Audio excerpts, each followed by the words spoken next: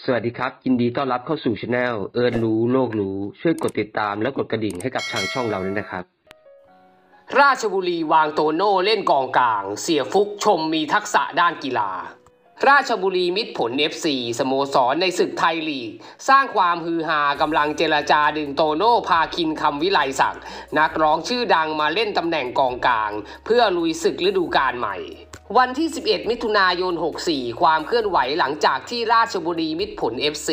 สโมสรในศึกไทยลีก 1 สร้างความฮือฮามีการเผยแพร่ภาพบรรยากาศการฝึกซ้อมซึ่งมีโตโน่พาคินคำวิไลศักดิ์นักร้องคนดังมาร่วมซ้อมกับทีมด้วย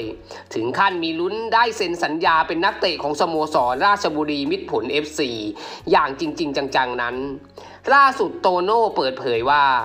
ที่ได้มาเตะบอลร่วมกับทีมสโมสรราชบุรีเพราะด้วยสถานการณ์โควิด -19 ทำให้กองถ่ายละครเล่นคอนเสิร์ตไม่ได้ทุกอย่างต้องหยุดหมดและช่วงก่อนโควิด -19 ได้ถ่ายละครเรื่องพระจันทร์แดงไว้ซึ่งเป็นละครบู๊จะต้องใช้ร่างกายเยอะซึ่งเราจะรักษาความฟิตอย่างไรในช่วงที่เราหยุดพักให้มีความพร้อมที่จะเริ่มถ่ายทำใหม่ได้เลยจึงได้มีโอกาสพูดคุยกับบอลจักรพันธ์พรใส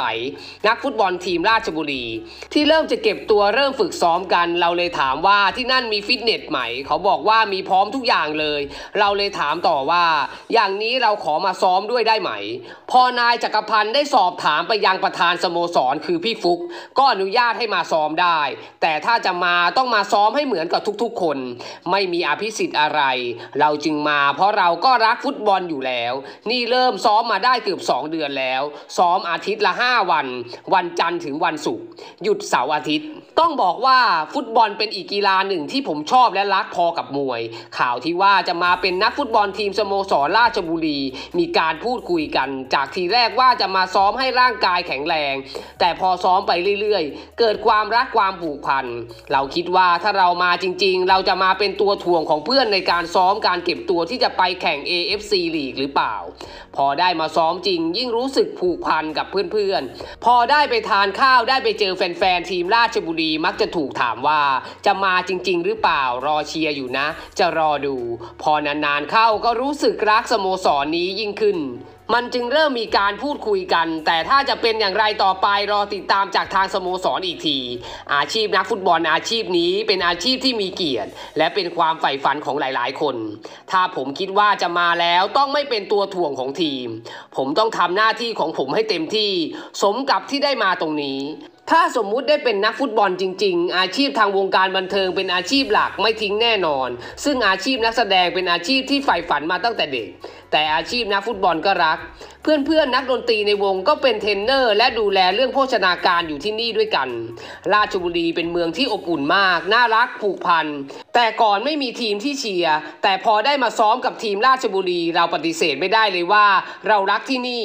ต้องขอบคุณมากๆสำหรับความรู้เกี่ยวกับฟุตบอลที่ให้ไว้กับผมมิตรภาพต่างๆที่มีให้คงต้องรอลุ้นต่อไปว่าเราจะได้เป็นครอบครัวเดียวกันไหมถือว่าช่วงนี้อยู่ในช่วงเจรจาขณะที่นายธนวัฒน์นิติการจนาหรือเสียฟุกประธานสโมสรราชบุรีมิตรผล FC กล่าวว่าโตโน่ได้มาซ้อมกับทีมเราร่วม5 สัปดาห์แล้วมีพัฒนาการที่มุ่งมั่นเห็นถึงความตั้งใจแต่ด้วยความที่เป็นศิลปินดารานักแสดงการที่จะก้าวเข้ามาสู่นักฟุตบอลอาชีพจะต้องมีวินัยมีความมุ่งมั่นซึ่งเราได้เห็นตรงนั้นมาเรื่อยๆถามว่าจริงไม่จริงว่าจะให้โตโน่มาเล่นในตำแหน่งกองกลางทุกวันนี้เขาก็ซ้อมในตำแหน่งกองกลางอยู่แล้วอยู่ในการเจรจาพูดคุยกันถึงความเป็นไปได้ช่วงที่มีการซ้อมเราได้สัมผัสกันมาตลอด 4-5 สัปดาห์เริ่มมีความผูกพันน้องเขามีทักษะทางด้านกีฬาและช่วงโควิดเขาก็มีเวลาว่างเขาก็เข้ามาผ่านทางนายจักรพันธ์พรใสนักเตะในทีมเราเหมือนกับว่ามาซึมซับบรรยากาศการซ้อมไปเรื่อยๆจนเกิดความผูกพันนอกจากนี้เสียฟุกยังกล่าวต่อไปอีกว่าได้มีการพูดคุยกับโตโน่ในออฟฟิศจริงๆไม่ได้ปฏิเสธน่าจะมีข้อสรุปเร็วๆนี้แล้วยังพูดคุยถึงเรื่องโปรเจกต์ต่างๆที่จะทำร่วมกันว่ามีอะไรทำได้บ้างตนเชื่อว่ามันไม่ได้เป็นข้อดีสำหรับสโมสรราชบุรีมิตรผลอย่างเดียวจะดีสำหรับทุกคนด้วยสำหรับกระแสตอบรับของชาวราชบุรีถือว่าดีเพราะว่าเป็นเรื่องที่ดีๆไม่มีข้อเสียอะไรสำหรับคนคนหนึ่งที่รักกีฬารักฟุตบอลโดยเฉพาะฟุตบอลไทยเราควรจะสนับสนุนเขาสนับสนุนฟุตบอลไทยของเรา อย่างไรก็ตามก็อยากให้เพื่อนๆช่วยกดติดตามและกดไลค์เพื่อเป็นกำลังใจให้กับทางช่องรู้โลกรู้ด้วยนะครับแล้วเจอกันใหม่คลิปหน้าครับคลิปนี้สวัสดีครับ